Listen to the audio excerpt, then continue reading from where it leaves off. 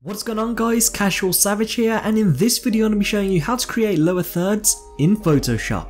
Now just before I get into this video, yes, I have made this tutorial before, however people have been commenting multiple times telling me to make an updated version, so this is it right now. With that being said, if you like to request a tutorial, then be sure to leave it in the comments below or ask me on Twitter. So the first thing, when you open up Photoshop, you need to choose the right width and the right height for your video.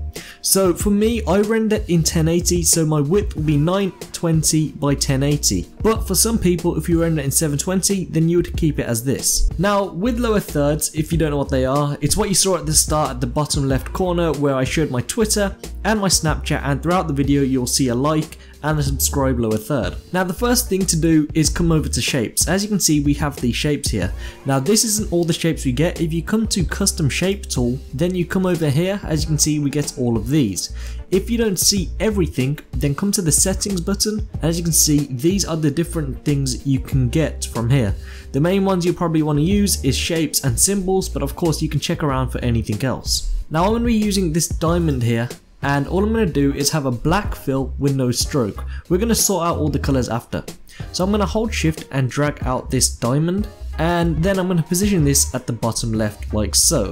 The next thing, I'm going to create a new layer by pressing this button, and then I'm going to come back to the shapes, but this time I'm going to add on a rounded rectangle tool, and I'm going to change this color to red. And I know this is going to look really hideous right now, but it's just so we can see the colors more clearly. So I'm going to drag out, and I'm going to make it in the middle here. As you can see, that purple line that comes up, or pink line, I'm going to make it on that, and I'm also going to line this up right there, and I'm going to put this below the diamond. As you can see, if I zoom in by pressing Alt and using my mouse wheel, we have this gap here. We don't want that, so I want to press the left arrow key on my keyboard to bring this back like that. As you can see, we now have a more smoother line. I'm then going to come over to the properties button, which is right here. If you don't see it, simply come to window and make sure properties has a check next to it, that way you'll be able to see it. And from here I'm going to uncheck this button, and I'm going to make the top right have this corner fade like that, and then the bottom right is going to be a sharp one like this. Now as you can see, we're starting to see that pink again, so we're going to bring up the top left. As you can see, that'll sort out the problem as well. So I'm just going to zoom in. It's still got a little bit there, and there we go. That's what we want. The next thing I'm going to do is actually duplicate this one we have just created. By pressing Ctrl J on my keyboard, we now have two. The next thing I'm going to do is press Ctrl T, and then I'm going to hold Shift and Alt, and I'm simply going to flip it upside down. Then I'm going to drag this to the bottom while keeping it online. Just like that. Now as you can see, we already have a problem. It doesn't reach the bottom like this. There we go, and we have this gap here. We're going to be fixing that as well.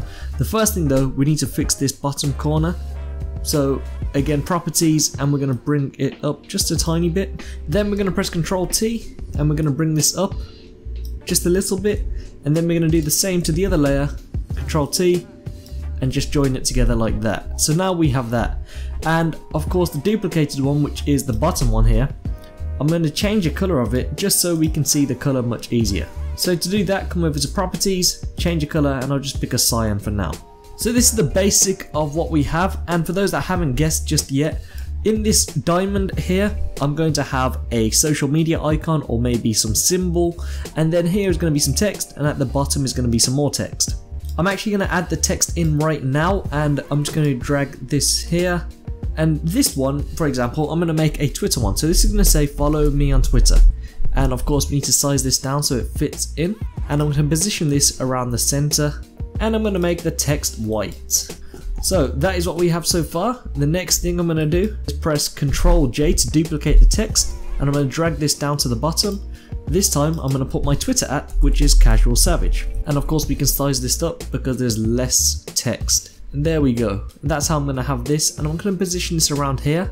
I'm then going to actually make the bottom part here smaller, this blue area.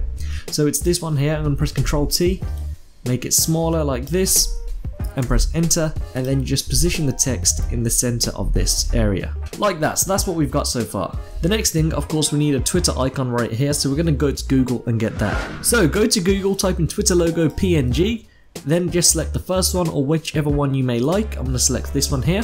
Right click, save image as, or you can just come to copy image and then just simply Control V and it pastes in like so.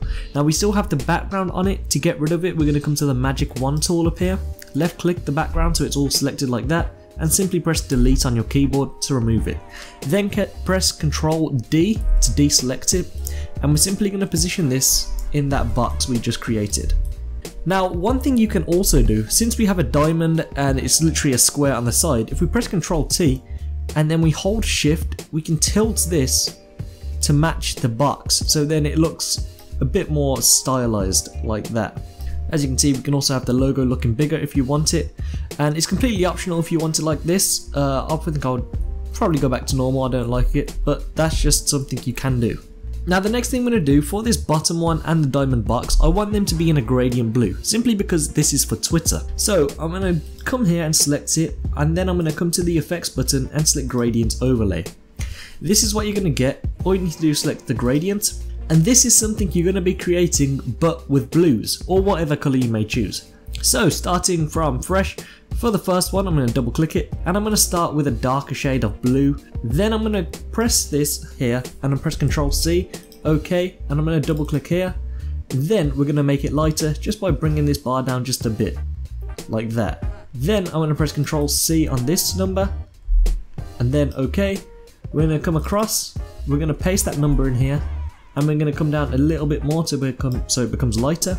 Then we're going to do the exact same thing again, double click, and this time make it light again. Then I'm going to spread this out, so this one is going to be positioned at location 100, this one here is going to be at 70, and this one here is going to be at 30. Now it doesn't look the best just yet. What we're going to do is reverse it, so it's darker at the bottom, lighter at the top. Then I'm also going to add a stroke, and I won't have 6 because as you can see it looks pretty big. I'll add 3. I'm going to select OK. Then I'm going to press right click, copy layer style. Now for this shape, which is known as shape 1, I'm going to right click and I'm going to select paste layer style. As you can see, it gives us that same effect and it looks much better. Now the Twitter icon, it's already blue, it's pretty difficult to see. What we can do, it's right here called layer 1. We're going to come to the color overlay and we can make it white, as you can see, just like that, and then of course add a stroke and it's just done like that. Now this top bar is pretty boring, so we're going to also add a color overlay to this. This time I'm going to go with a white, and I'm also going to add a stroke just so we can see the box itself. Then for the follow me on Twitter, we need to change the color because we can't see it, and I'm going to pick a black, and just like that it is done. Now if we zoom in, you can see that this box is taking over the other box, so we're going to fix that now. All we need to do is come here, press Control T, and it looks pretty good, but we need to bring this up like that, press enter, and now it's all sorted out. And that is your lower third completed.